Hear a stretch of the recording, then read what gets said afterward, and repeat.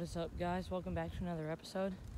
Right now I'm on my bike heading back to go fishing, so hopefully it's a good time. I've brought some bread with me and just my light pole here with a little hook, so I'm 2 minutes away, so hopefully we can get some giant bluegill. We've got some bluegill well over a pound, nearing 2 pounds in there, and I've also caught near state record warmouth out of there, so we'll see how it goes.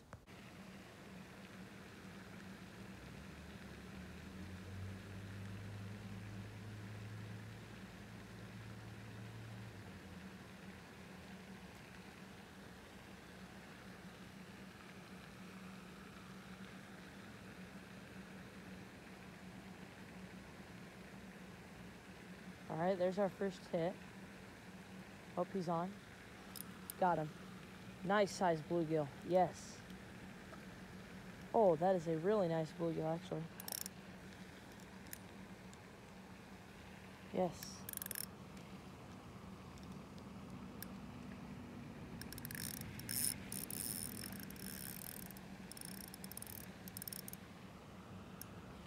Nice. All right, first fish of the day. Not a bad one. All right, guys, here's our little catch on our first cast. It was actually really shallow. Typically, I don't get that much luck here shallow. I'm trying to grab him by the lip right now, but he won't open up. There we go. But it is a nice sized bluegill. Sorry, I was taking a picture there. I'm just gonna screenshot it, but it's a good sized bluegill, probably 3/4 of a pound. See you later, dude. Nice. Let's go.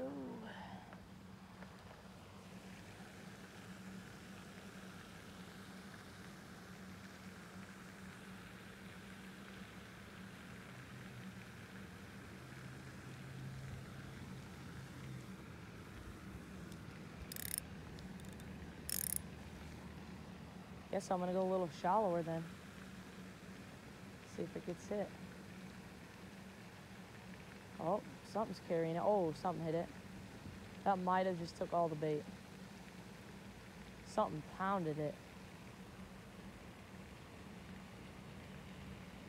Yeah, he literally blew the ball of bait off the hook. Wow. Well, it wasn't even deep enough. I could literally see him. I couldn't see the fish because this water is an odd color from the dye and weed killers they put in it. But I could see the bread because it's a lighter color. So I could literally see the ball of bread just go to the side. Oh, something's on it. Eat it. It's smaller, I think.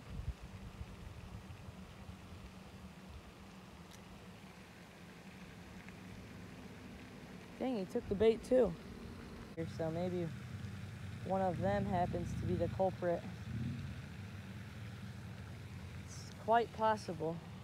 Oh, geez, something just hit something on the top right out there. So I'm gonna take a break from that one and flip it out.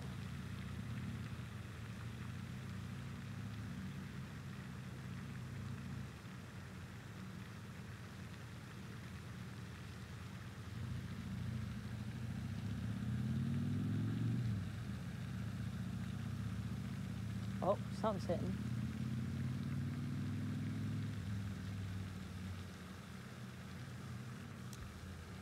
Oh, didn't take it. It's probably small. I'm gonna flip it back over here. I see some bluegills hitting the top. Oh, geez, that got crushed. Oh, wow, it's not that big, but he crushed it. It's still not a terrible size, but he freaking spanked it now. Pretty good colored one right there. Jeez, dude, I thought that was a freaking giant warmouth. There we go. Toss him back. Devastating blows on the bread. So we're gonna flip ours out a little bit farther because we got a bigger piece, so. Oh, I see. Oh my gosh. There's some big ones on ours. Oh geez, he's on. Oh, he's on. Yes. It's not the biggest one, but it is a good one. Jeez. Quite good in here. I prefer to lower my drag so that it doesn't pull the hook out of the fish. This might be our biggest fish of the day. It's close, similar size to the first one. Jeez, there are some big ones out there just spanking the bread. There we go, probably 0.7 pounds. These are all 8, 9 inchers. I see a big bluegill right now, so. Oh, something's already on. Got him. It's not too big. Oh, he's fighting good though.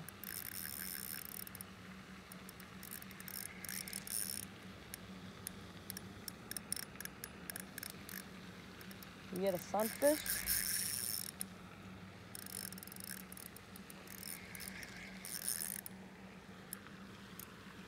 Nope. Actually, yes. This is a long ear sunfish. You guys can see the ear tab by the gill is a little bit longer and it's got some nice purple color, orange to it. But I haven't caught like big ones of those usually, but I'm sure they get big because in here the bluegill get massive. I think they caught on to me a little, so I need to ease them up again. But in the meantime, while they're gonna start feeding on that bread, I'm just gonna toss out a balled up bottom bait. Hopefully one will come by and pick it up in a second here. Oh, one of the pieces of bread just got hit. Oh, there's another one. Smaller guys are hitting them. We just need one of the big guys to start hitting it, and then one of them will hopefully lose their caution and, oh, fish just slipped up my bait. Not big. In fact, it's quite small. These guys, these bluegill here, almost look like crappie. Like, please don't roast me because I obviously know how to identify fish half decent at least. But they have like weird spots on them. And the bread's getting hit right now, actually. So I'm gonna get this little guy back. Hopefully we can get a bigger one.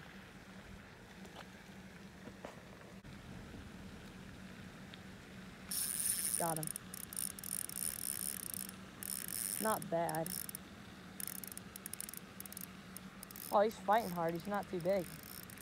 He's a fast little son of a gun, that's for sure.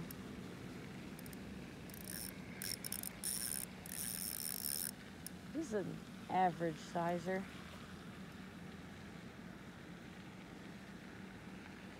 There we go, a little 6.5 incher probably. 6.5 incher. They're hitting it quick. I can tell they're coming up to get the baits because they're all hanging out right below the surface. But, oh, see, there's a piece of bread just got hit by a little one. But like, it doesn't make it to the bottom right now. It's just making it about 4 inches below the surface, and then it gets hit pretty good. But hopefully we get another one here in a second. Oh, I'm getting hit. And, oh, took the bait.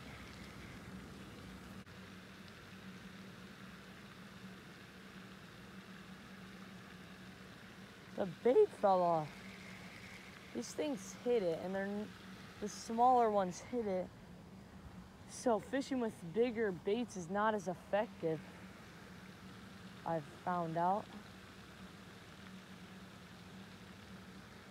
Thinking about giving these bluegill a break real quick. The next small one I get, I might just chuck out his live bait for a second and see if he'll get hit. Oh shoot, there's a decent bluegill right here in front of me. And, oh, he just clobbered it. Got him. I saw him coming up shallow right here. Usually these bigger ones are afraid of the shallower water, but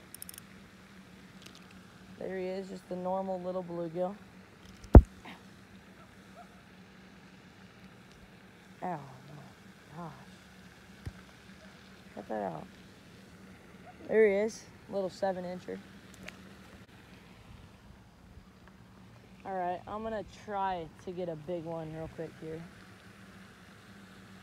See if I can get one to pick it up.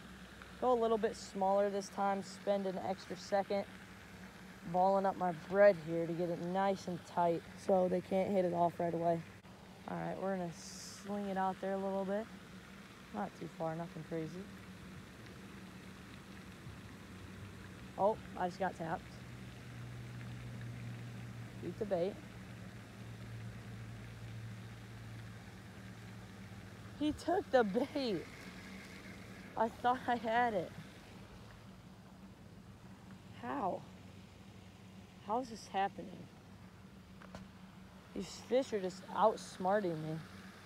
But as long as they stay comfortable, I'll get them. I sure will. All right, this one's tight. If they get this one, congratulations to them. All right, we've had to completely just downsize from where I'd like to be for warmouth. Oh, giant blow up in the reeds there from a bass, I'm sure. Oh, hit.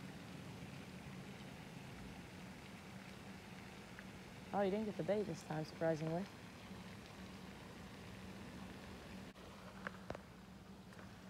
All right, a little itty bitty ball bread.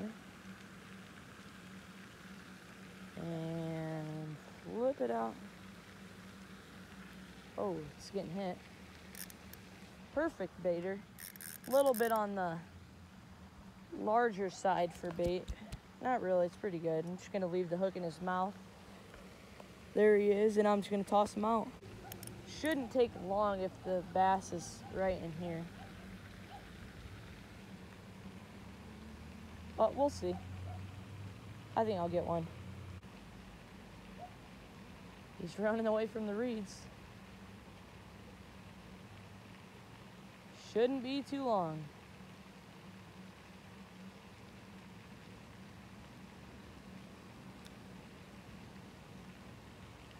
Something's after him.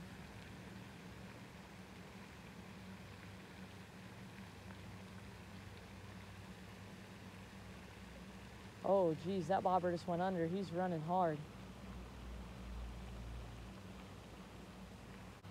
They split it in two, but one's got the piece. Got him. Oh, it's a little feller.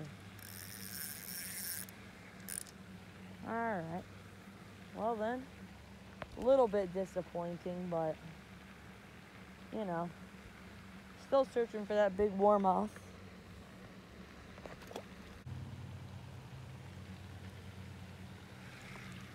Dang, they took it off. Topwater's not seeming effective at this moment. Oh wow, it just got hit actually, never mind. Oh, it already got hit. See, these little ones don't even allow it to get down. Not terrible one, but not really what we're looking for. But you know, small fish are better than no fish. All right. There we go, toss him back.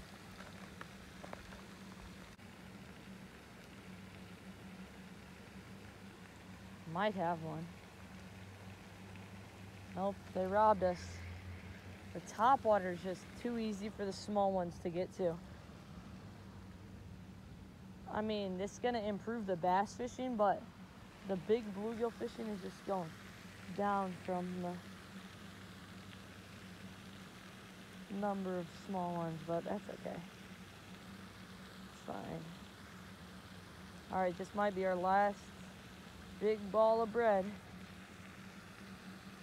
Our last chance of the day. Well, actually, I have a bunch of little lures in my bag that I might try, but they never seem to fall for that in here. But there it is. That's possibly our last chance. Oh, he's on. It's pretty good. It's pretty good. And it's not a warmouth, but it's not bad. That's pretty good sized bluegill. Oh wait, is that a wormouth? No, it's not.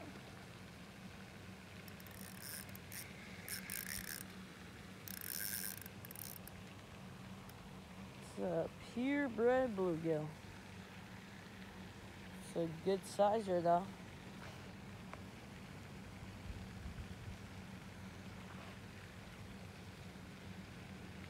See if I can unhook him without some pliers. I probably could, but it's an easy unhook with pliers, so I'm just gonna unhook it with pliers for the health of the fish. Oh, little guy's on mine. Got him. That is the smallest one in the group. Wow.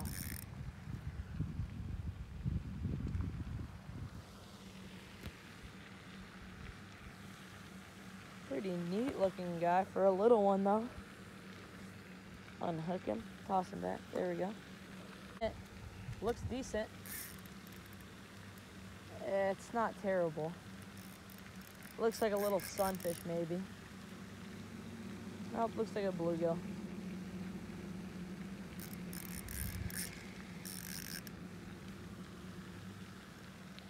Colorful little feller.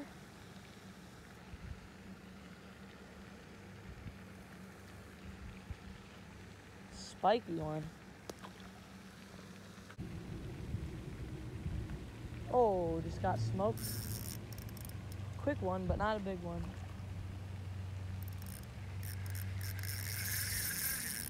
There we go.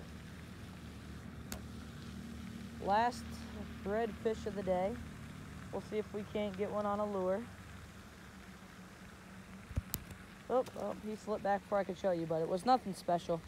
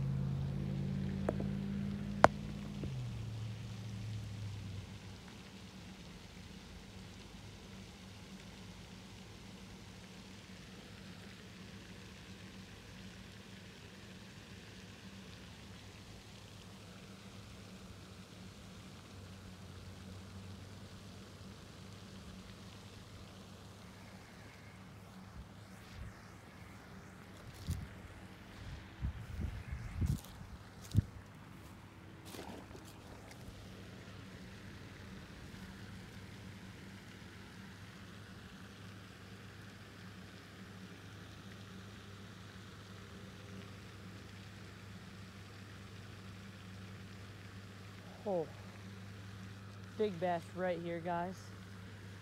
Scared me so much. I started walking, he came out and just absolutely tore out of there.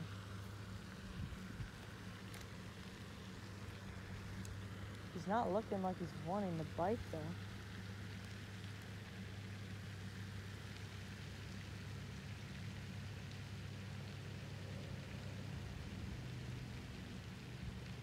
Well, he might be going to it.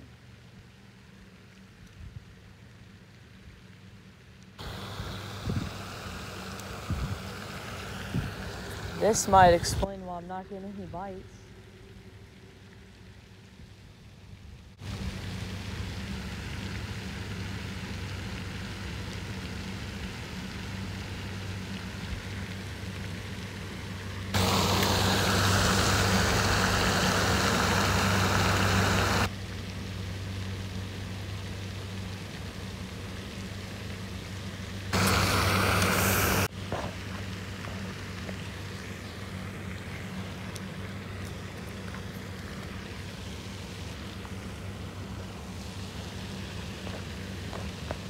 Oh, Oh, he's on.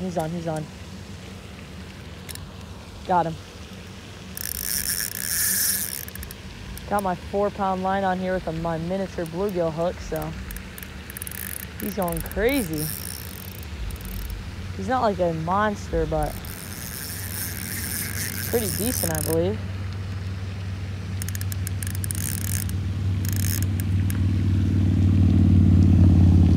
Come on now. Alright, that's it. Oh wow, he's bigger than I thought. Alright. Got a really small hook.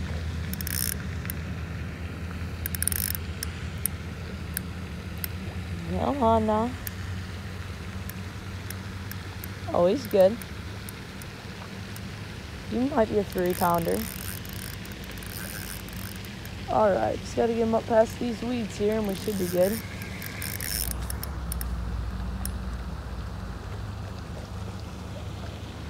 Oh, that's a good fish. Alright, he's stuck right now in this stick right here, so I'm gonna see if I can't grab him. Got him. Alright. It's a solid fish. Alright, I've got you guys set up right now. Oof, he's barely skin hooked. Wow, that came right out. There we go.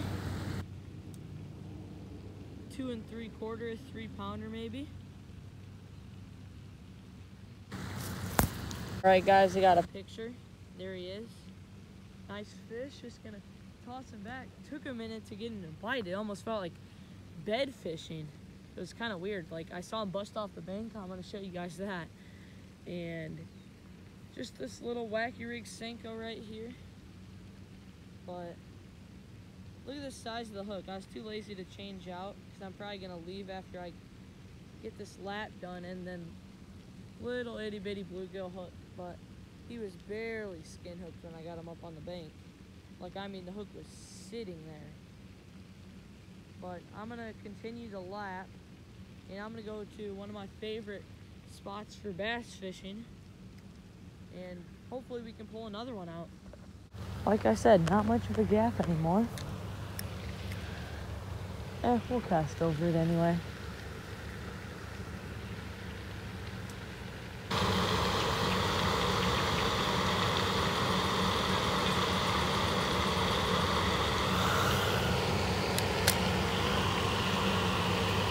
Oh crap, I got one. Dude, no way. I got a fish on. How am I supposed to land it?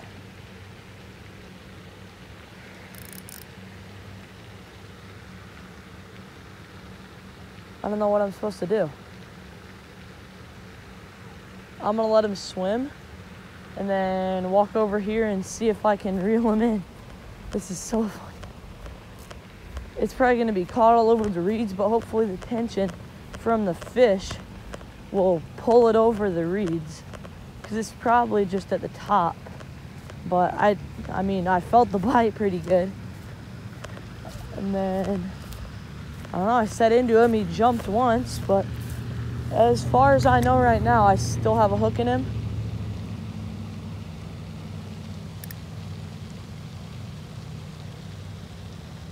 Little sandy beach right here. I wish I would have seen this. The water's so low that there's the little sand right here, but I think I'm off. I think he's off by now.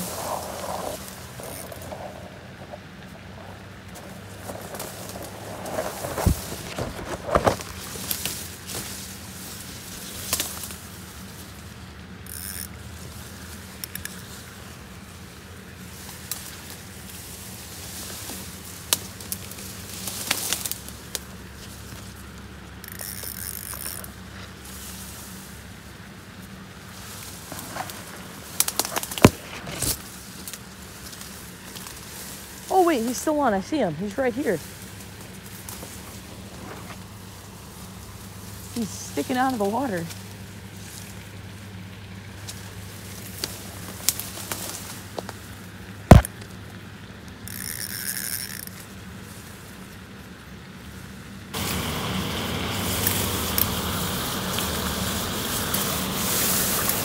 Water's not very shallow.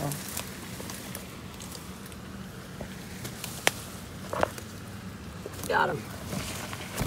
Barely hooked. Barely hooked again. Not a bad fish by any means, but it's not as big as the last one for sure.